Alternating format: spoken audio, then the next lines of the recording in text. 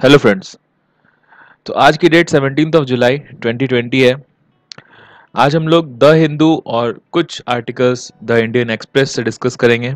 Indian express के article number 4 और 5 है, जिसके अंदर एमपी का जैसे जीआई टैग बासमती के ऊपर मिलने से इंडिया को क्या प्रॉब्लम हो सकती है ग्लोबली।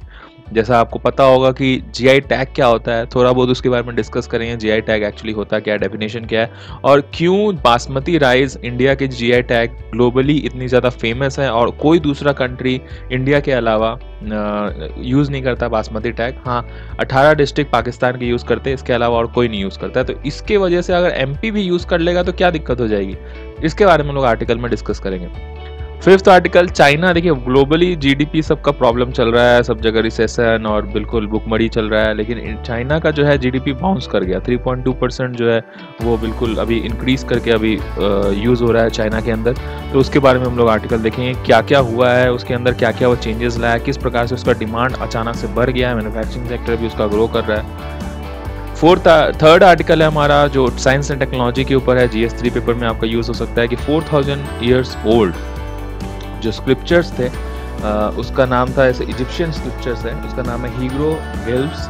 तो उनको अभी डिसिफर करने के लिए बहुत कम लोग ट्रेंड थे वर्ल्ड वाइड, लेकिन अब मशीन लर्निंग और आर्टिफिशियल इंटेलिजेंस के द्वारा ऐसा सिस्टम बना दिया गया है जो कि उसको बहुत ही आसानी से जैसे कि ट्रांसलेट कर दिया जाएगा। जैसे आप हिंदी इंग्लिश को ट्रांसलेट करते हो वैसे वो चीज़ भी ट्रांसलेट हो जाया करेगा। तो उसके बारे में हम थोड़ा सा देखेंगे, छोटा सा आर्टिकल है। फिर यूएस के 3-4 जो स्टेट्समैन हैं, कल भी एक आर्टिकल आया था ओब्रेन साहब का द हिंदू में, लेकिन मैंने उसको डिस्कस नहीं किया था क्योंकि उसमें कुछ खास कहा नहीं था, वही सब नॉर्मल पॉइंट्स थे कि बहुत अच्छे दोस्त हैं ये वो।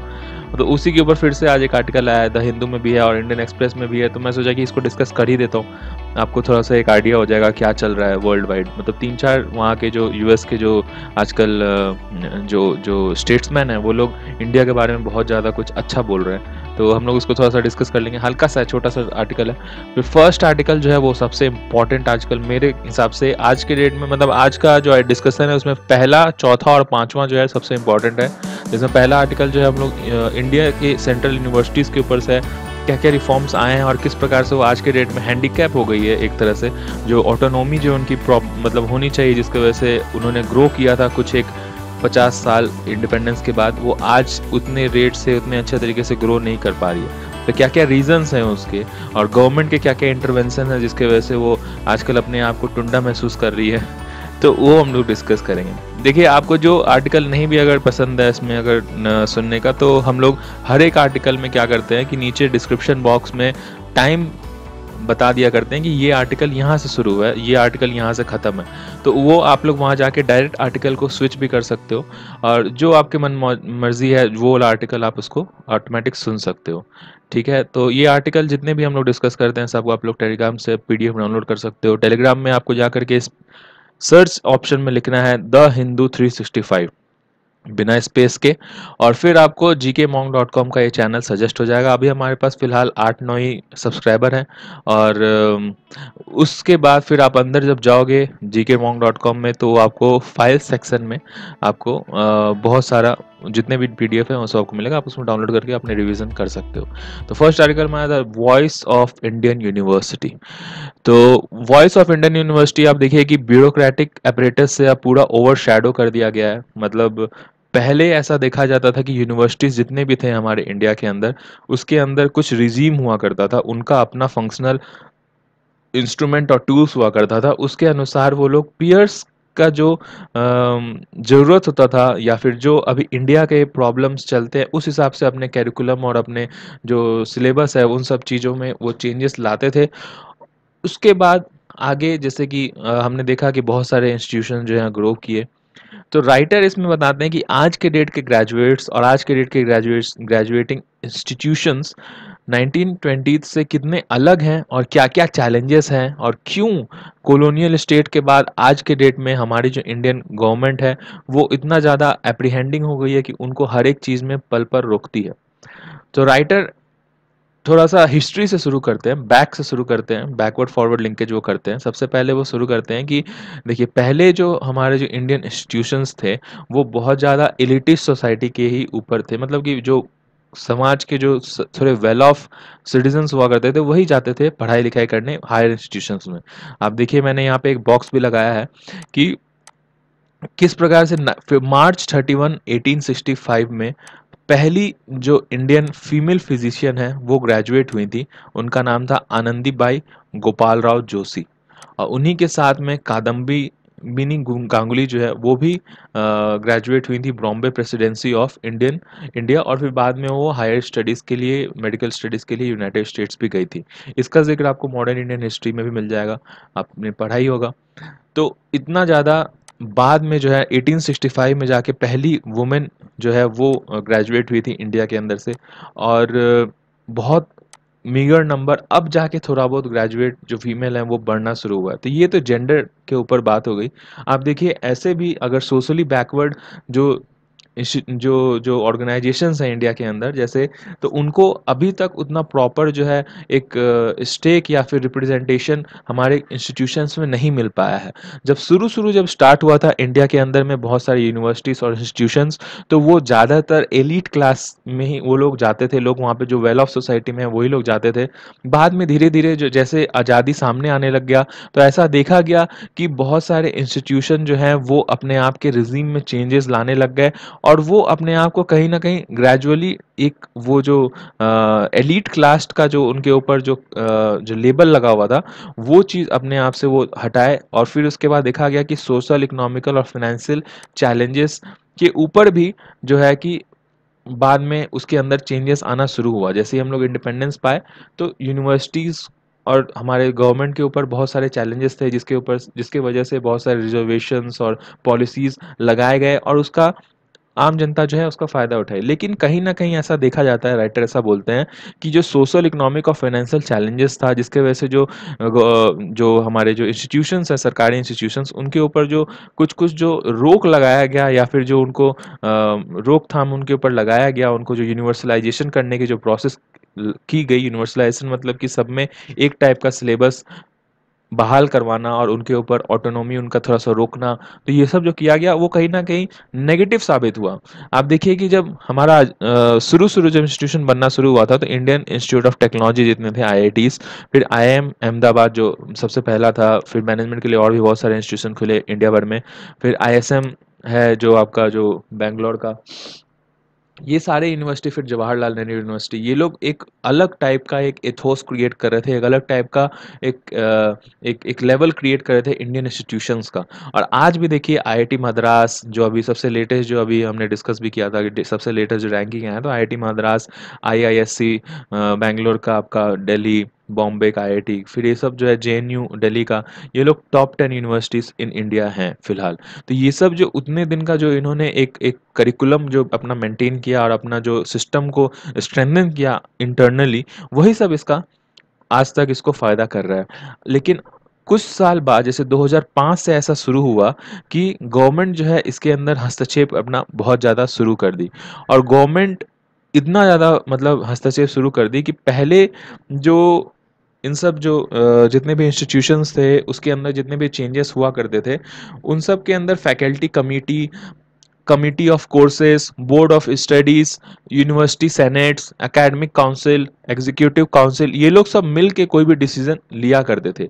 लेकिन 2005 के बाद इतने सारे जो ऑटोनोमस इनके ऊपर जो ऑब्लिगेशंस लगने लग गए गवर्नमेंट के द्वारा, कि इन सब इंस्टीट्यूशंस को दरकिनार करके वो लोग अपने जज और अपने जो जो भी रूल्स हैं उन सब चीज़ को अप्लाई करने के लिए उनको बाध्य करने लग गए। बाद में ऐसा देखा गया कि जो भी इनके ऊपर पहले ऐसा होता था कि जो भी इनमें चेंजेस आया करता था वो ये सारे इंस्टीट्यूशंस जो हैं, ये 6-7 इंस्टीट्यूशंस, ये सारे इंस्टीट्यूशंस आपस में बातचीत करके डिबेट कर करके और फिर उसके बाद वो चीज़ को अप्लाई करते थे इंटरनली अपने इंस्टीट्यूशंस के अंदर, अपने यूनिवर्सिटीज़ के अंदर। तो ये एक हेल्दी स्कॉलर डिबेट हुआ करता था। लेकिन अब जब क्या हुआ कि जब नया इंटेलेक्चुअल रिजीम जब आया गया 2005 के बाद, तो ये सब डिबेट कहीं ना कहीं दब गया और कुछ भी ये सब नहीं होता था आपस में। वो एक नेशनल लेवल पे यूजीसी और इस तरह का जो इंस्टीट्यूशंस था वो लोग आपस में एक कुछ डिसाइड कर लेते थे और नेशन वाइड उसको लॉन्च कर दिया जाता था। तो इसके वजह से आप देखिए, सबसे पहले तो आया constitution of national knowledge commission. वो एक बहुत ही ज़्यादा स्ट्रॉन्ग एम्फेसिस प्रोवाइड करवाता था आपका कि किस तरह से आगे चल करके प्राइवेटाइजेशन ऑफ एजुकेशन हो सके। उनके ऊपर ज़्यादा डेलिब्रेट हुआ हमारा गवर्नमेंट। प्राइवेटाइजेशन ऑफ एजुकेशन जो प्राइवेट एजुकेशन इंस्टीट्यूशंस था, उनको बहुत ज़्यादा बढ़ावा मिलने लग गया और उनको इंसेंटिव्स मिलने लग गया। गांव देहात में बहुत सारे बीटेक कॉलेजेस खुलने लग गए। इतने सारे बीटेक कॉलेजेस खुलने लग गए कि इंजीनियर आजकल 10,000 15,000 में अवेलेबल हो जाते हैं। तो कहीं ना कहीं आपके जो नेशनल लेवल का जो इथोस था वो अंडरमाइन हुआ।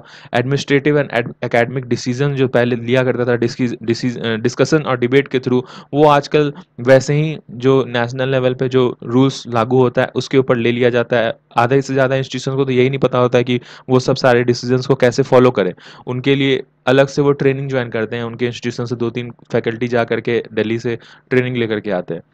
और जबकि पहले क्या होता था कि आपके रीजनल में क्या क्या प्रॉब्लम है, आपके रीजन में क्या क्या चैलेंजेस है, उसके हिसाब से कॉलेज के अंदर यूनिवर्सिटीज़ के अंदर में बैठक रहती थी और उसके अंदर डिबेट होकर के वो लोग अपना आगे रूल फॉलो करते चलता था।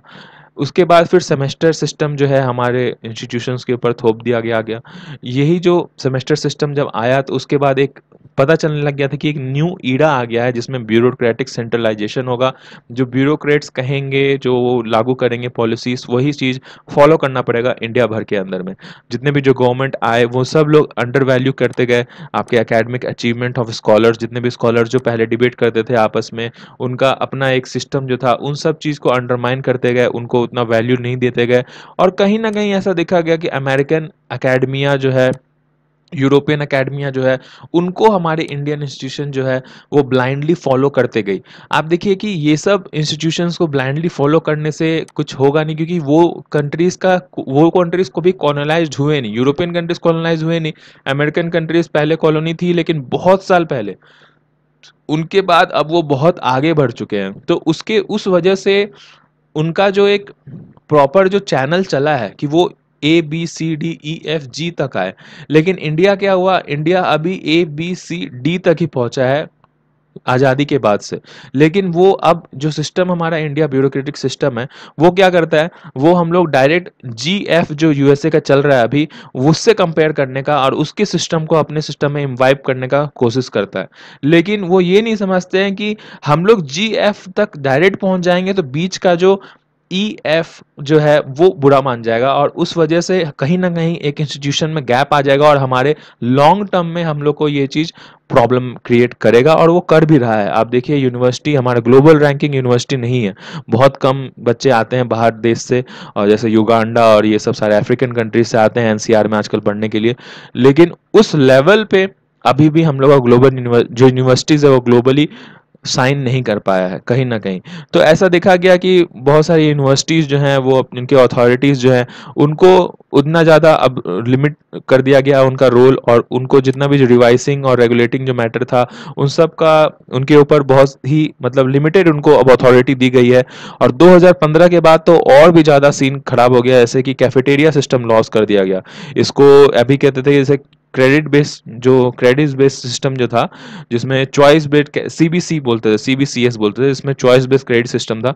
उसके अंदर क्या होता था कि 80% यूनिवर्सल सिलेबस चलता था हर एक यूनिवर्सिटी के अंदर, और 20% जो है अपने अनुसार आप चूज कर सकते हो। आपको नंबर के अलावा ग्रेड मिलने लग गया था।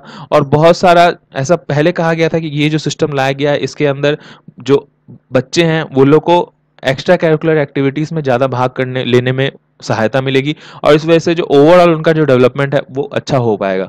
लेकिन उसमें कहीं ना कहीं बहुत कुछ अंडरमाइन भी कर दिया गया, और उसके वजह से जो ओवरऑल जो उनका जो एक एजुकेशन जो करिकुलर था, जो यूनिवर्सलाइजेशन कर दिया गया सिलेबस का और ये सब सारा कुछ का, तो एक अपनी जो यूनिवर्सिटी की पहचान होती थी, जो अपना यूनिवर्सिटी जो है अपने तरीके से पढ़ाता था, थोड़ा एक्सटेंड, थोड़ा ज़्यादा थोड़ा कम, हर एक यूनिवर्सिटी का अपना प्लान था, वो सब चीज़ कहीं ना कहीं पीछे छूट गया। और इसके वजह से आप देखिए कि फिर आगे चल करके प्राइवेटाइजेशन ऑफ हायर एजुकेशन, जैसे जो छोटे इंस्टीट्यूशन थे, प्राइवेट कॉलेजेस थे, उनमें उतना सक्षमता नहीं था कि वो उस लेवल का सिलेबस और उस लेवल का जो बुक्स और कॉपी किताब जो है वो सब पढ़ा पाते वो लोग। वो चीज़ अब यूनिवर्सलाइज हो गया, तो कहीं ना कहीं उनको तो कहीं ना कहीं फायदा हो गया प्राइवेट इंस्टीट्यूशन को, कि वो एक उसी लेवल तक सिलेबस पढ़ा करके अपना काम से छुट्टी हो जाता था। लेकिन जो हायर इंस्टीट्यूशन, जैसे मान लीजिए आईआईटीज था, तो वो कुछ और भी एक्स्ट्रा पढ़ा सकता था। वो हो सकता है कि एक्सपेरिमेंटेशन में और भी हाई लेवल स्किल्स दे सकता था अपने बच्चों को, लेकिन उनके लिए भी वही नॉर्म सेट कर दिए गए जो कि प्राइवेट इंस्टीट्यूशंस में सेट थे, और उनको भी अपने बच्चों को वही सब चीज़ पढ़ाना था 80% जितना वो सब इंस्टीट्यूट में पढ़ाई होता था। तो कहीं ना कहीं जो हायर इंस्टीट्यूशन के बच्चे थे वो इस चीज में थोड़े से मार खा रहे थे, और इस वजह से राइटर कहते हैं कि हम लोग का जो माइन्यूट डिटेलिंग भी जो है आजकल अपने इंडिया में, वो भी ब्यूरोक्रेटिक स्ट्रक्चर कर रही है। और पहले ऐसा जो हुआ करता था कि पीयर्स को देख करके आगे जो है वो रिजीम बनाया जाता था हमारे इंस्टीट्यूशन में, वो अब गवर्नमेंट ब्यूरोक्रेसी को देख करके और उनके दिशा निर्देश के अनुसार आगे बनाया करते हैं हमारी सरकार में। और ब्यूरोक्रेटिक सेंट्रलाइजेशन का एक और उसके बाद वो और थोड़े से देते हैं प्रूफ्स। वो ये कहते हैं कि गवर्नमेंट जितने भी जो सेंट्रल और प्राइवेट इंस्टीट्यूशंस हैं, उनमें अब आगे थर्ड ईयर का जो है एग्जामिनेशन लेना चाहिए या फिर नहीं लेना चाहिए, ये पहले इंस्टीट्यूशंस में जा करके जो अभिभावक है वहाँ के इंस्टीट्यूशन के डीन और फैकल्टी से डिस्कस करते थे। आज के डेट में वो लोग जो सेंट्रल गवर्नमेंट है या फिर जो आपका एजुकेशन मिनिस्टर है हायर एजुकेशन सिस्टम्स के, उनको वो उनके तरफ देखा करते हैं कि आप कुछ चेंजेस लाइए, आप कुछ कीजिए। इंस्टीट्यूशंस का तो मतलब वैल्यू ही खत्म हो गया। इंस्टीट्यूशंस को सिर्फ वो इस तरीके से देखते हैं कि सिर्फ डिग्री लेने का एक इंस्ट्रूमेंट है, जरिया है। तो ये जो है कहीं ना कहीं हमारे इंडियन इंस्टीट्यूशंस के लिए बहुत ही ज़्यादा हानिकारक है, बहुत ख़राब है। और जितने भी इंस्टीट्यूशंस अपने आप को ऐसा सोचते हैं कि वो एक इंटेलेक्चुअल स्पेस बन सकते हैं आगे चल करके, और उनको बनने की ज़रूरत है, उनका ऐसा एम्बिशन है, तो उनको कहीं ना कहीं अपने आप में सोचना पड़ेगा कि कैसे वो अपने आप को रिकवर कर सके, उनके वॉइस को रिस्टोर कर सके, और एक फर्टाइल एकेडमिक स्पेस अपने इंस्टीट्यूशन में इंश्योर कर सके। और ये सिर्फ और सिर्फ डिस्कशन और डिबेट से ही होगा। सप्रेस या डिसमिस कर देने पे आपका जो वैल्यूज आपकी जो अंडरमाइन हो जाती हैं, उन सब चीज़ से आप जब तक बचोगे नहीं तब तक ये चीज़ इंश्योर नहीं होगा। नेक्स्ट आर्टिकल है हमारा, यूएस के जितने भी जो आपके प्रेसिडेंट्स या फिर स्टेक होल्डर्स हैं, वो लोग आजकल बहुत बढ़िया बढ़िया चीज़ें बोल रही हैं। जैसे कि यूनाइटेड स्टेट्स के जो प्रेसिडेंट है आपके डोनाल्ड ट्रम्प, उन्होंने ऐसा कहा है कि हम इंडिया के हमेशा ही सपोर्ट में रहते हैं। और ऐसा देखा भी गया पिछले कुछ पास्ट सेवरल वीक में कि यूनाइटेड स्टेट्स के जो डोनाल्ड ट्रम्प जो है जो प्रेसिडेंट है, वो काफ़ी ज़्यादा इंडिया के सपोर्ट में बढ़ चढ़ के सामने आए हैं। हमेशा उन्होंने ठीक ही बोला, नेगेटिव बहुत कम, सिवाय एक कि जैसे वो जो उन्होंने ट्रेड बैरियर्स जो थे वो सब अब थोड़ा कम कर दिए हैं इंडिया के साथ। तो वो सब के अलावा बाकी तो बोलते तो ठीक ही है। तो अभी फिलहाल एक वहाँ की व्हाइट हाउस की प्रेस सेक्रेटरी हैं कैली मैकेनली, तो उन्होंने रिपोर्टर से ये कहा है कि डोनाल्ड ट्रम्प कहते हैं कि I love the people of India and I love the people of China as well, so I do not want कि कुछ भी पीस के अलावा वहाँ वायलेंस हो, और कुछ भी अगर पीस इंश्योर करवाने के लिए मेरे लिए अगर ज़रूरत होगा मेरा, तो मैं उसके लिए हमेशा ही तत्पर हूँ। उसके बाद जो माइक पॉम्पियो हैं, वो भी आजकल बहुत ज़्यादा इधर उधर, जो मतलब आप उनका बयान सुनते होंगे, वो स्टेट के सेक्रेटरी है, सेक्रेटरी ऑफ स्टेट है। और उन्होंने ऐसा कहा है, and I quote, India has been a great partner and they are an important partner of hours. I have a great relationship with my foreign minister counter part, मतलब जो जयशंकर है हमारे। और we talk frequently about the broad range of issues. We talked about the conflict they had along the border of the China, and we have talked about the risk that eliminates from Chinese telecommunication infrastructure there। मतलब जो 5G के ऊपर में जो अभी surveillance के ऊपर जो सारी दुनिया के सारे देश जो हैं वो अभी सचेत है, उसके ऊपर जो इंफ्रास्ट्रक्चर लोग बैठाने जा रहे हैं अपने कंट्रीज़ के अंदर, तो उसके ऊपर भी जो है चर्चाएं होती हैं। हम अपने फॉरेन इंस्टीट्यूशन, फॉरेन मिनिस्टर्स जो है काउंटर पार्ट एस जयशंकर, उनसे हम लोग कंटिन्यूस टच में रहते हैं। और जो हमारे जो प्रेसिडेंट हैं इंडिया के, सॉरी यूएसए के, और जो प्रधानमंत्री हमारे इंडिया के, वो लोग के बीच में भी काफ़ी एक हेल्दी रिलेशनशिप, फ्रेंडशिप रिलेशनशिप रहा है। जो ओब्रेन है, रॉबर्ट ओब्रेन, वहाँ के नेशनल सिक्योरिटी एडवाइज़र हैं, जो हमारे जैसे इंडिया में डोभाल साहब है, वही वहाँ पे काम वो करते हैं। तो वो भी अभी फ्रांस के विजिट में गए थे, और कल इन्हीं का एक रिपोर्ट आया था, एक इंटरव्यू आया था, जिसमें वो इंडिया के बारे में काफ़ी अच्छी अच्छी बातें कहते हैं। लेकिन सारे वही पॉइंट्स कहते हैं जो आप हमेशा से सुनते आते हो, कि जैसे वो यही कहते हैं कि जैसे इंडिया के जो चीफ हैं, लीडर है, जैसे प्रधानमंत्री जो है, और जो यूएस के जो राष्ट्रपति जो हैं आपके प्रेसिडेंट जो हैं, उनके बीच में रिलेशनशिप काफ़ी अच्छा है और भी ज़्यादा ग्रो कर रहा है। और इंडिया के जो पीपल है काफ़ी अच्छे हैं और वो उनको भी काफ़ी अच्छा लगता है वहाँ जाना, क्योंकि सबसे रिसेंट जो अभी वो लोग जो विजिट किए थे वो गुजरात में, जैसे आपको पता है कि सम्मेलन जो हुआ था, तो वो कहते काफ़ी अच्छा हमें वहाँ पे वेलकम मिला था।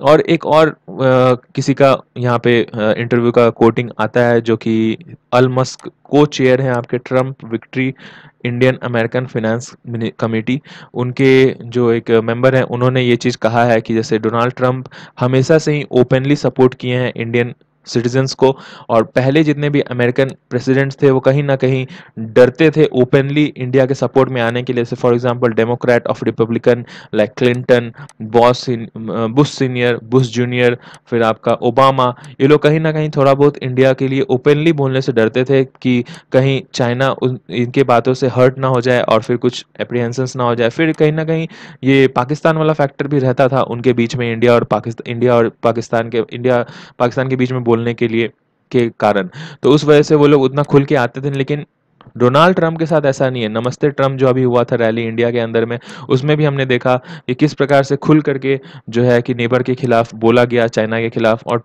ट्रंप जो है वो हमेशा ही इंडिया को एक अच्छे फ्रेंड की तरह देखते आए हैं। ये था आर्टिकल हमारा। नेक्स्ट आर्टिकल हमारा, a new tool to translate 4000 year old stories using machine learning. तो ये एक मतलब मतलब एक्सीडेंटली बोल सकते हो आप कि ये एक्सीडेंटली एक हो गया ये चीज़, एक सीन, क्योंकि 2017 में ऐसा देखा गया कि गेम डेवलपर जो एक संस्था है यूबीसॉफ्ट, उन्होंने एक इनिशिएटिव लॉन्च किया था जिसमें एआई मशीन लर्निंग के द्वारा आपको जो रिटन लैंग्वेजेस हैं फारोहा, तो ये चीज़ को डेसिफर करने के लिए, इनको समझने के लिए एआई सिस्टम और फिर जितने जो मशीन लर्निंग जैसे जो टेक्नोलॉजीज हैं उनके थ्रू कौन कर सकता है उसको आने के लिए, सामने आने के लिए कहा गया था वर्ल्ड वाइड। तो फिर देखा गया कि ऑस्ट्रेलियन यूनिवर्सिटी एक है और Google art and culture division जो है वो दोनों आगे आई और आगे चलकर टुगेदर काम करने लग गई।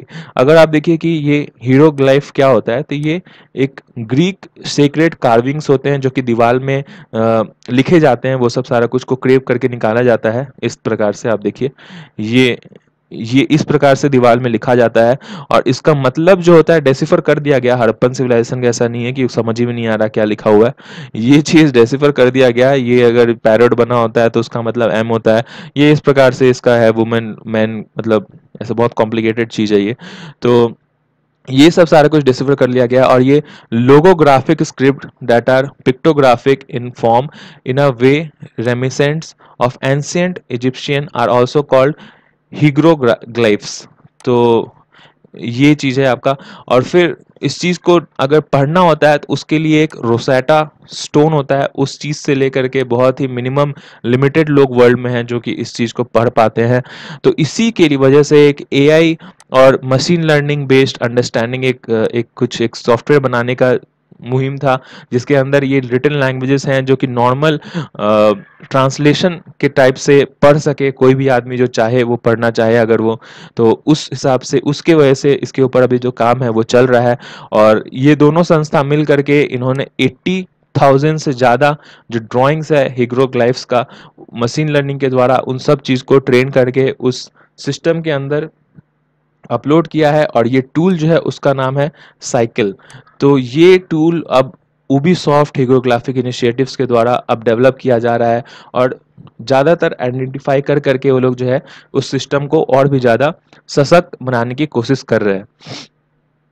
तो ये था आर्टिकल हमारा इसके ऊपर। और फिर उनके अंदर के जो सेंचुरी ओल्ड जितने भी सब्सटेंसेस है कैसे ट्रांसलेट और डेसिफर किया जाता था उसके ऊपर है। तो अगर एक बार जब ये चीज़ अब बन करके जब फाइनलाइज हो जाता है तो फिर से आर्टिकल आएगा और फिर उसके बाद हम लोग जो है इस चीज़ को पढ़ेंगे। तो डाटा साइंटिस्ट के ऊपर वो क्या क्या इंस्टीट्यूशंस है ये सारा कुछ आप पढ़ सकते हो आगे, लेकिन मेन जो आइडिया है मैंने आपको बता दिया, वही आइडिया जो है एग्जामिनेशन पॉइंट ऑफ व्यू से आपके लिए इंपॉर्टेंट है।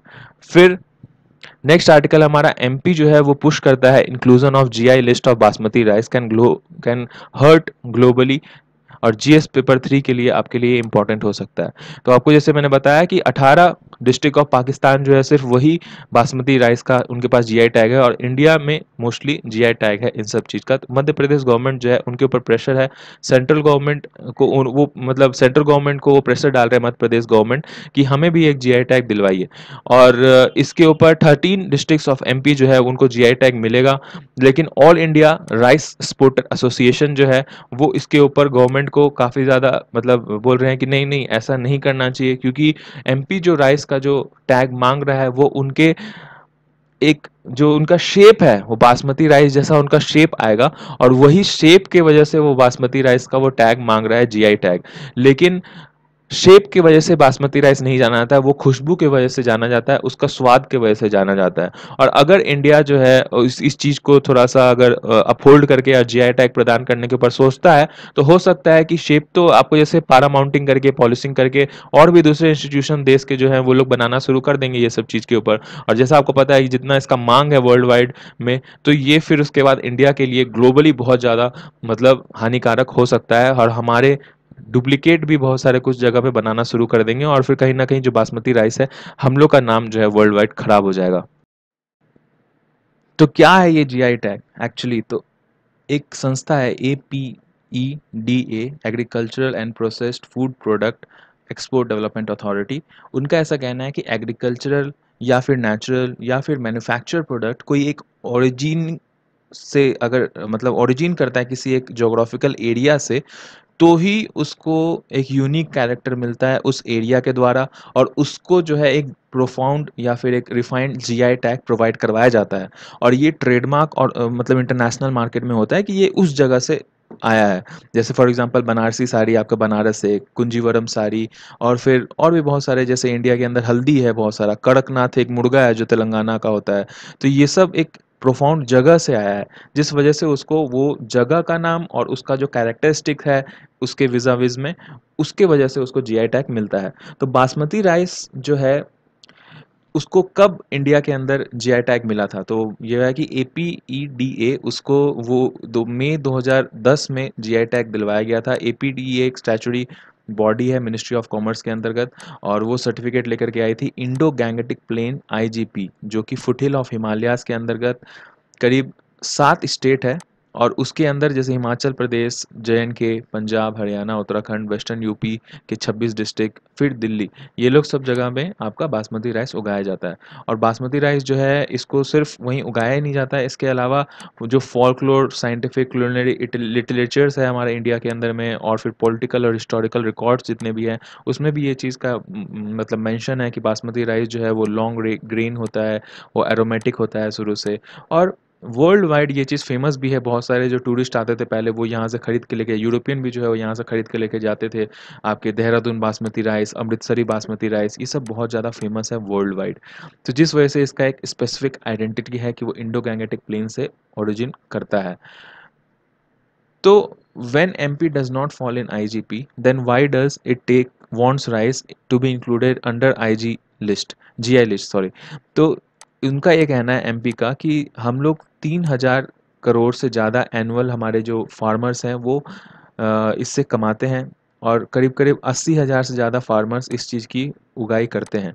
लेकिन जो हमारी संस्था है जो इसके खिलाफ लड़ रही है, उनको जीआई टैग नहीं मिलना चाहिए। उनका ऐसा कहना है कि वो इस सेंचुरी के जो middle of the first decade है, जो शुरुआती जो 10 साल थे उसमें इन्होंने उगाना शुरू ही किया है। और जबकि आप जैसे हमने ऊपर देखे कि 100 साल से ज़्यादा ये ऊपर वाले जो हिमालय के तराई वाले रीजन है वो लोग 100 साल से ज़्यादा पहले से वो लोग इस चीज़ को उगा रहे हैं और उगाते आ रहे हैं। तो जिस वजह से जो स्टेट का अभी फ़िलहाल ऐसा क्लेम है कि एमपी स्टेट का कि वो लोग कैरेक्टरिस्टिक्स जो है सारा कुछ इतने वाइड स्प्रेड जो उगा रहे हैं, तो सारा कुछ जो कैरेक्टरिस्टिक वो तराई रीजन का है वो सारा कुछ हम लोग भी अब अवेल करते हैं। हमारी भी इतनी खुशबू बासमती राइस जैसी आती है, और हम लोग का जो कैरेक्टरिस्टिक्स है जैसे लंबा दाना, ये सब सारा कुछ भी वैसे ही है। तो फिर भी एमपी को क्यों नहीं दिया जा रहा है ये एमआई टैग, जीआई टैग? तो जीआई टैग देने के लिए जो संस्था है वो ऐसा कहते हैं कि देखिए सिर्फ फिजिकली एट्रीब्यूट होने इनफ नहीं है, आपका जियोग्राफिकल रीजन भी मायने रखता है, क्योंकि जियोग्राफिकल रीजन की वजह से ही उसका सिग्निफिकेंस जीआई टैग का जो है वो वर्ल्ड वाइड फैलता है। क्योंकि अगर गंगा इंडो जो प्लेन है, अगर वहाँ से अगर कुछ उठ करके आ रहा है कोई सामान, तो गंगा कहीं और दूसरे देश में तो नहीं आएगा, यूएसए में आपका गंगा तो नहीं बहेगा। तो जिस वजह से उसका जो सिग्निफिकेंस हो जाता है वो यहीं पे हो जाता है। और एक बार अगर ये जोग्राफिकल आइडेंटिफिकेशन का जो सिग्निफिकेंस है वो अगर ख़त्म हो जाएगा, तो फिर आप समझिए कि जो रेपुटेशन है हमारा वो चीज़ ख़त्म हो जाएगा। और वर्ल्ड वाइड दूसरे भी जो कंट्रीज़ हैं, जगह हैं, वो लोग भी इस चीज़ का फ़ायदा उठाने लग जाएंगे, क्योंकि बासमती राइस अब बहुत लोग भी उगाने लग गए हैं। जो जीआई गुड्स और रजिस्ट्रेशन प्रोटेक्शन एक्ट है 2003 का, वो भी ऐसा कहता है कि reputation and geographical area is central and recognition of GI tag product of the GI tag products. तो इस वजह से सिर्फ 7 स्टेट्स ऑफ इंडिया का जो है उसको ऐसा रेप्यूटेशन है बासमती राइस उगाने का, और जिस वजह से उनको एंटाइटलमेंट है कि वो quality basmati rice world wide बेचें। तो ये कितना ज़्यादा ये चीज़ को प्रमाण करता है, ये अगर इस चीज़ को अगर आप लड़ें कहीं पे जाके कि नहीं हम लोग इंडिया से ही हैं और आसपास का ही रीज़न है, तो इतना बड़ा ये तो कोई मतलब बहुत बड़ी बात नहीं है।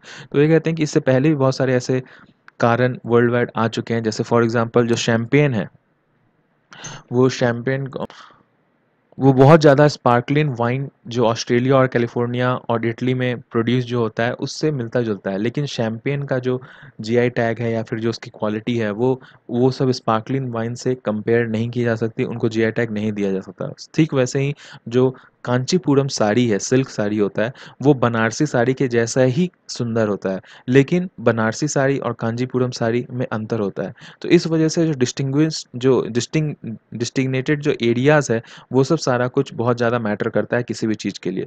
इसके अलावा एमपी ने और क्या-क्या एफर्ट्स लगाए हैं इस चीज़ को ग्रैब करने के लिए, तो देखिए सेंटर के ऊपर तो उन्होंने प्रेशर डाला ही है, उसके अलावा वो टाइम टू टाइम ब्यूरोक्रेटिक और पॉलिटिकल एग्रेसिव भी होते रहते हैं, पॉलिटिकली और ब्यूरोक्रेटिकली, और बहुत जगह पे उन्होंने ये मुद्दा उठाया है। कुछ दिन पहले वो मद्रास हाई कोर्ट में भी जा कर के वहाँ पे दलील लगाए थे, लेकिन वहाँ पे उनकी जो अपील थी उसको खारिज कर दिया गया था मद्रास हाई कोर्ट के द्वारा।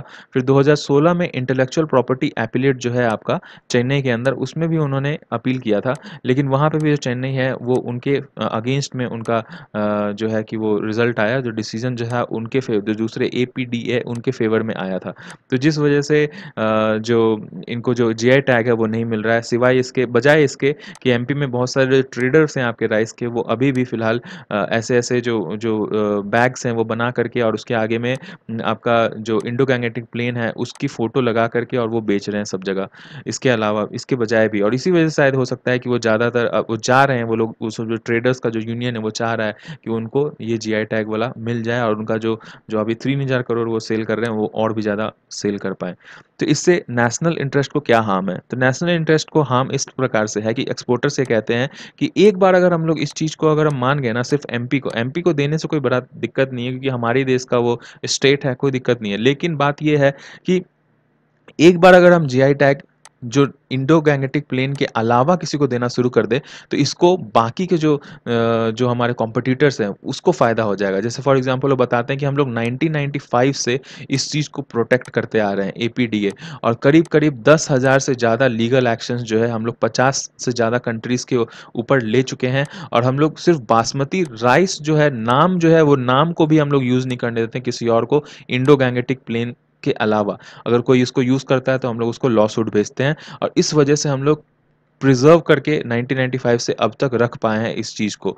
और जिस दिन हम लोग इस चीज़ को एमपी को अगर दे देंगे तो ये ग्रीन सिग्नल हो जाएगा, और पाकिस्तान जो है वो इंडो गैंगेटिक प्लेन छोड़िए, वो पूरे पाकिस्तान में उगाना शुरू कर देगा और उसको बेचना शुरू कर देगा वर्ल्ड वाइड। फिर इसका हो सकता है चाइना भी फ़ायदा उठा ले, क्योंकि चाइना और इंडिया जो है वर्ल्ड में सबसे लीडिंग प्रोड्यूसर ऑफ राइस है।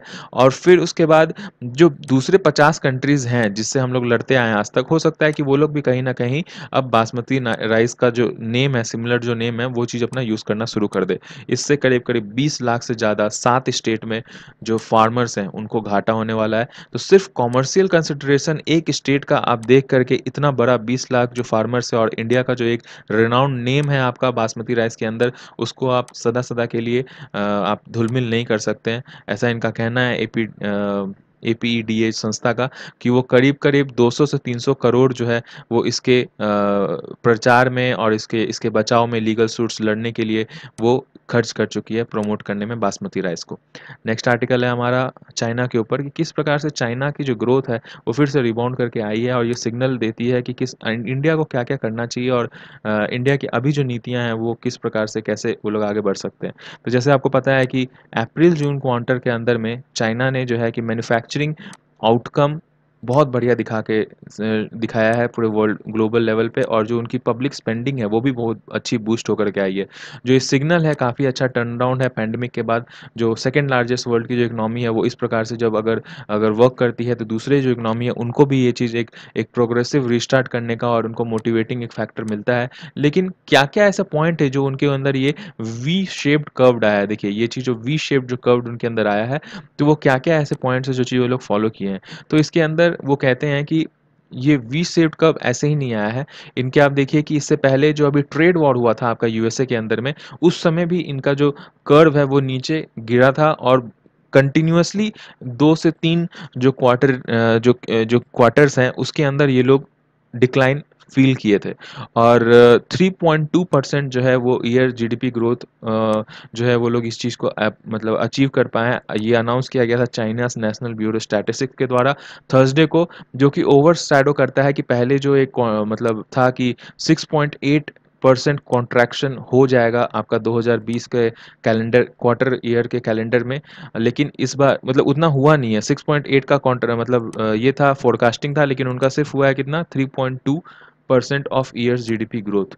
तो ये कैसे हुआ है? तो इसके ऊपर सबसे बड़ा जो फैक्टर है वो ये बताते हैं राइटर कि ये लोग जो अपना जो नीति में जो चेंज लेकर के आए हैं, जैसे कि वर्ल्ड वाइड में सब ऐसा कहते हैं कि आप जितना ज़्यादा इस चीज़ के ऊपर खर्च करेंगे, फिस्कल पॉलिसीज़ अपना बढ़ाएंगे और जो स्टिमुलस पॉलिसीज़ में आप ज़्यादा से ज़्यादा पैसा अगर अपना इन्वेस्ट करेंगे, तो ही आपकी जो इकोनॉमी है वो इस चीज़ से बाउंस बैक कर पाएगी। और इंडिया को बहुत ज़्यादा क्रिटिसाइज़ किया गया था कि जो इंडिया जो है कि सिर्फ 2% या उससे थोड़ा कम जो है अपना स्टिमुलस पैकेज में खर्च कर रहा है। उसके अलावा ये भी कहा गया था कि जैसे चाइना वर्ल्ड अपना जो लोन्स देने में जो स्पेंडिंग्स है उसमें बहुत कम खर्च किया है। जैसे कि चाइना जो है वो सिर्फ 2.5% ऑफ जीडीपी खर्च किया है लोन प्रोवाइड करने में, जबकि 11% खर्च किया है यूएसए लोन्स देने में, 20% जो है वो खर्च किया है जापान, और 34% जो है वो जर्मनी खर्च किया है। लेकिन चाइना सिर्फ 2.5% खर्च किया है, लेकिन फिर भी जो उसका जो रेट है वो बहुत बढ़िया बढ़ कर के आया है। तो वो कैसे बढ़ कर के आया है, ये सीखने लायक है। ये कहते हैं ऐसा राइटर कि इस वजह से आया। ये 2 पॉइंट तो हम लोग देखा है कि वो जो लोन में है वो लोग बहुत कम खर्च किया और स्टिमुलस पैकेज भी चाइना बहुत कम दिया था। तो कैसे उसका बढ़ कर के आया उसके ऊपर अब देखिए कि वो ये कहते हैं कि चाइना का जो सबसे ज़्यादा 1/2 ऑफ जीडीपी जो चाइना का जो निकल के आता है वो उसका खुद का कंजम्पशन से की वजह से आता है। और इंडिया का भी सेम ऐसा ही है। हम लोग बहुत बड़ा अपने खुद के डोमेस्टिक मार्केट के जो प्रोडक्ट्स हैं उसका कंज्यूमर है। बाहर देश में हम लोग, आपको पता है कि एक्सपोर्ट थोड़ा कम ही होता है, हम लोग इम्पोर्ट ही ज़्यादा करते हैं और उस वजह से हम लोग कंज्यूम ज़्यादा करते हैं। तो ये जो सेम अपॉर्चुनिटी है वो इंडिया भी कर सकता है। लेकिन इंडिया और चाइना में क्या अंतर है? चाइना ने क्या किया कि प्रीपेड वाउचर्स प्रोवाइड करवाया स्पेसिफिक प्रोडक्ट्स के लिए, और इससे रिलेटेड और भी बहुत सारे मेजर, जैसे कि अगर प्रीपेड वाउचर अगर कोई खरीदता है तो उससे रिलेटेड जैसे कि जो उनके जो इंटरेस्ट रेट है वो पहले बहुत हाई स्काई रॉकेट होता था, लेकिन उसको बहुत कम करके चाइना ने अप्लाई करवाया है। जैसे प्रीपेड का मतलब क्या होता है आप देखिए, तो ये चीज़ अगर आप इस पर ध्यान देंगे, prepaid can either be made for the entire balance of a liability और फॉर एक अन अपकमिंग पेमेंट। मतलब पहले से ही हम लोग जो है पैसे दे देते हैं उस चीज़ के लिए, या तो वो हम पैसे दे देते हैं या फिर अगर हम कोई चीज़ खरीदते हैं तो उसके एवज में हमें प्रीपेड कुछ डिस्काउंट वाउचर मिल जाता है उस कंपनी के द्वारा। जैसे फॉर एग्जांपल अब इस फोटो में देखिए, ये जो लेडी है वो उसको फ्लाइट अटेंड करना था लेकिन वो डिले हो गया, जिस वजह से वो जो फ्लाइट वाला जो संस्था है वो उसको प्रीपेड वाउचर दिया करीब $30 का। तो ये क्या कि इसके बाद ये तुरंत जा कर के वो $30 को स्वैप करवा के वहाँ पे कहीं पे कॉफ़ी पी ली और फिर उस चीज़ को मतलब उस चीज़ को यूज़ कर ली ना $30 को। तो इससे क्या हुआ कि प्रीपेड वाउचर और लोन वाउचर, जो हम लोग इंडिया में लोन हम लोग बहुत ज़्यादा दे रहे हैं और बाकी दुनिया में जैसे जर्मनी और ये सब जगह जो लोन को ऊपर ज़्यादा वो लोग ध्यान दे रहा है कि इससे क्या है कि जनता जो है लोन लेगी और उनके हाथ में पैसे आएंगे और वो मतलब और भी ज़्यादा मतलब चीज़ें खरीदेंगी तो हमारा मैन्युफैक्चरिंग सेक्टर जो है वो बूस्ट करेगा। ये मेन मुद्दा है। लेकिन प्रीपेड वाउचर के तो चाइना दूसरा काम किया। चाइना जो प्रीपेड वाउचर दिया उसके क्या फ़ायदा हुआ, देखिए prepaid voucher versus loan card, इसमें क्या अंतर है, ये मैंने एक्स्ट्रा बनाया है, ये आपका आर्टिकल में नहीं है, ये चीज़ आप इसको नोट्स में आप अपना बाद में रिवाइज कर सकते हो। तो देखिए मैं समझाते हैं हम लोग से क्या होता है कि प्रीपेड वाउचर क्या होता है कि इसमें जिसको भी प्रीपेड वाउचर मिलता है तो वो कोई सा भी गुड्स या सर्विसेज खरीदने के लिए वो किसी भी कंपनी का गुड्स एंड सर्विसेज खरीद सकता है, क्योंकि प्रीपेड वाउचर कोई भी कंपनी निकाल सकती है। वो कोई भी कंपनी जो है, छोटी कंपनी से कभी पेन खरीदने के लिए आपको कोई कंपनी बोली है कि मैं लोन दे रही हूँ आप पेन खरीदिए मेरा, नहीं, ऐसा नहीं होता। लेकिन प्रीपेड वाउचर अगर आप वो कंपनी निकाल देती है, जैसे पेटीएम है, पेटीएम जैसे प्रीपेड वाउचर निकालती है कि हमारे पास आप इतने का रिचार्ज कीजिए तो हम आपको इतना रिफंड देंगे और ये रिफंड जो है आप इंडियन ऑयल्स के पेट्रोल पंप पे यूज़ कर सकते हो, आप उसको कुछ टी शर्ट खरीदने में यूज़ कर सकते हो या फिर फलाना जगह पे रिचार्ज करने में यूज़ कर सकते हो, फ्लाइट में आपका 500 रुपये का डिडक्शन हो जाएगा, अलग अलग जगह पे आप चीज़ को यूज़ कर सकते हो। वैसे ही वो प्रीपेड वाउचर जो है चाइना अप्लाई देना शुरू कर दिया। तो ये लोन के एवज में देखिए कि प्रीपेड वाउचर कितना ईजिली एक्सेस है और उसका कितना बड़ा एक डायस्पोरा है कि कोई भी कंपनी उसको यूज़ कर सकती है, जिसके वजह से बहुत सारी जो छोटे कंपनी हैं उनको भी इस चीज़ का फ़ायदा हो पाता है। प्रीपेड वाउचर का और भी क्या है कि जैसे वो छोटे से छोटे रिचार्ज के लिए भी आप उसको यूज़ कर सकते हैं। जैसे पहले आपको याद होगा, पहले हम लोग रिचार्ज किया करते थे बहुत दिन पहले, 10 रुपए का रिचार्ज वाउचर आता था, प्रीपेड कार्ड आता था। तो वो प्रीपेड कार्ड के अंदर में आपको क्या होता था कि आप उस चीज़ को पेमेंट कर देते थे और उसके बाद आप उसको यूज़ करते थे कुछ दिन के बाद। तो वो चीज़ जो है कि वही सेम चीज़ 10 रुपए में भी आ रहा है। लेकिन क्या आप अभी कुछ सुन सकते हैं आपकी एक प्रॉपर जैसे 10 रुपए का या फिर 500 रुपए का लोन मिल रहा है? नहीं, लोन आपको 3000 4000 से नीचे मिलेगा ही नहीं मिलेगा।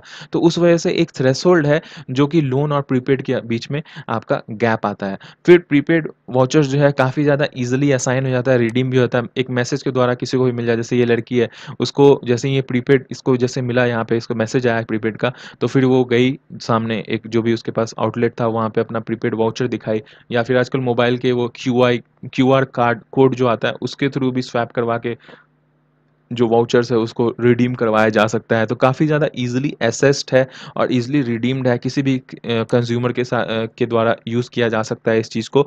और सबसे बड़ी बात कि इसमें अगर कोई डिफ़ॉल्टर बनता है ना, अगर कोई कंपनी जो है वो डिफ़ॉल्ट अगर बन जाता है प्रीपेड कार्ड के रिलेटेड, करंट अकाउंट के अंदर आता है ये चीज़, और प्रीपेड में अगर डिफ़ॉल्ट है, जैसे प्रीपेड उसके यहाँ पे आ रहा है लेकिन उसका जो पेमेंट है वो नहीं दे पा रहा है फ्यूचर में या फिर अभी नज़दीक में, तो उसका जो क्रेडिट रेटिंग है जिसकी वजह से उसको आगे लोन्स मिलेगा अलग-अलग संस्था के ऊपर या फिर उसको उधार मिलेगा कहीं पे भी अलग-अलग संस्था के ऊपर, उस चीज़ के ऊपर उसका तुरंत में इफ़ेक्ट नहीं आता है, थोड़े दिन के बाद इफ़ेक्ट आता है, 3, 4, 5 महीने के बाद आता है। लेकिन लोन में अगर वो डिफ़ॉल्टर होता है ना, तो तुरंत में ही उसके ऊपर इफ़ेक्ट दिखने लग जाता है। तो जिस वजह से जो पीवी है वो ज़्यादातर लोग उसको मतलब ये प्रेफ़र करते हैं। और उसके बाद एक और सबसे लास्ट में और सबसे मेरे ख़्याल से इम्पोर्टेंट ये है कि जो आपके पास अगर कोई सा भी वाउचर आता है ना, आप अगर ट्रेंड्स में जाते हो, रिलायंस ट्रेंड में अगर शॉपिंग करने जाते हो, तो आपको वो जब आप जाने लगते हो वापस तो आपको वो कूपन देता है कि आप इतने दिन के अंदर में अगर फिर से आओगे तो आपको 500 रुपए का जो है वो आपको रिडेम्पशन या फिर छूट मिलेगा। तो ये आपको एक वाउचर आपको मिला है हमारी तरफ से, प्रीपेड वाउचर। तो ये जो वाउचर है वो आपको एक मतलब ये दिखाता है कि आप दोबारा वापस जाओगे वहाँ पर तो आप उस चीज़ को यूज़ कर पाओगे। तो इससे क्या होगा, तो ये 99 वाला चक्कर है, मतलब आप वहाँ पे वापस जाओगे, उसका तो बिक्री हो रहा है, आप अपने तरफ से पैसे दे रहे हो, तो वहाँ पे उसका जो मैन्युफैक्चरिंग जो आउटलेट है या फिर जो उसका जो सेल्स है वो तो बढ़ रहा है। और यही हमारी सरकार को चाहिए भी, जिसी वजह से ना लाइवलीहुड मिशंस और मनरेगा में हम पैसे दे रहे हैं कि जो आदमी है, हमारी जनता जो है लोकल, वो उनके हाथ में पैसे आए और वो दुकान में जा करके सामान खरीदे और वो सामान जो वो खरीद रहे हैं उससे हमारा जो मैन्युफैक्चरिंग आउटलेट है वो उसका बूस्ट करे और जो हम लोग का जो जीडीपी है वो राइज करे। तो चाहे वो इस साइड से प्रीपेड वाउचर से हो या फिर हमारा मनरेगा से हो, हमारा मेन मकसद तो यही है कि मैन्युफैक्चरिंग आउटलेट को हम लोग बूस्ट करें। तो लेकिन आप देखिए कि लिक्विडिटी इंडिया, आप देखिए हम लोग सेकंड पॉइंट में आते हैं कि what is the signal for India. तो हम लोग का गवर्नमेंट का जो रिलीफ फंड जितना भी आया है, जो फिस्कल रिलीफ आया है, वो सारा कुछ ज़्यादातर जो है हम लोग लिक्विडिटी के ऊपर हम लोग इन्वेस्ट किए हैं कि हम लोग ज़्यादातर जो है कि वो 20 लाख करोड़ जो है इसमें ज़्यादातर पैसा जो है वो आपका मनरेगा स्कीम में या फिर जो लोन्स हैं उन सब चीज़ को प्रोवाइड करवाने में, ये सब चीज़ में खर्च हुआ है। सिवाय इसके जो चाइना क्या किया, प्रीपेड वाउचर दिया, तो उससे क्या है, एक साइकोलॉजिकली जैसे ही किसको प्रीपेड वाउचर मिलता है वो तुरंत जाके उसको रिडीम करना चाहता है, 1-2 दिन, 5 दिन, या फिर जैसे रिलायंस ट्रेंड का मैंने एग्जांपल दिया, वो अगर 10 दिन का अगर आप वैलिडिटी अगर क्रॉस कर गए तो वो आपको नहीं मिलेगा। तो वो चीज़ 10 दिन के अंदर में ही वो जाके खर्च करता है। लेकिन लोन का क्या है, अगर सोचेगा पहले आदमी, और सबसे पहले कि फेस वैल्यू लोन का है कि सब लोग उसको समझता है कि ये लायबिलिटी है एक हमारे पास, अगर हम लोन ले लेंगे मेरे को इंटरेस्ट चुकाना पड़ेगा।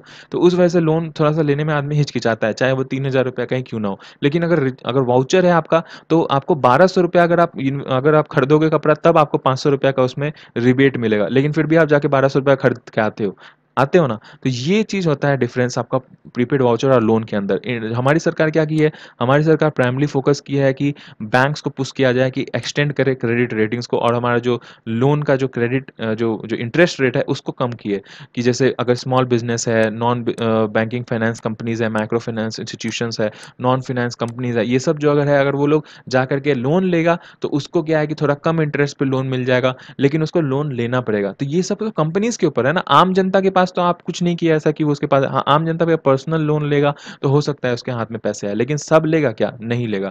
तो इस वजह से बहुत सारे रिसर्च डिविजन्स जो हैं, जैसे कि फॉर एग्जांपल गोल्डमैन शेट जो है, उन्होंने हमारा प्रोजेक्ट किया है कि 5% कॉन्ट्रैक्शन आएगा हमारे इंडियन जीडीपी एस्टिमेट में इस फिजिकल ईयर में। और सिटी ग्रुप जो है पहले बोला था कि 6% हम लोग का जो डिक्लाइन आएगा, लेकिन अब वो लोग फिर से मतलब नया उसका स्कीम लेकर के आया, रेटिंग लेकर के आया, उसमें बोल रहा है कि 3.5% डिक्लाइन आएगा। तो आज के लिए इतना ही था फ्रेंड्स, एक बार आप पीडीएफ डाउनलोड करके टेलीग्राम चैनल पर जा करके और इसको रिवाइज कर लीजिएगा। Thank you, have a nice day.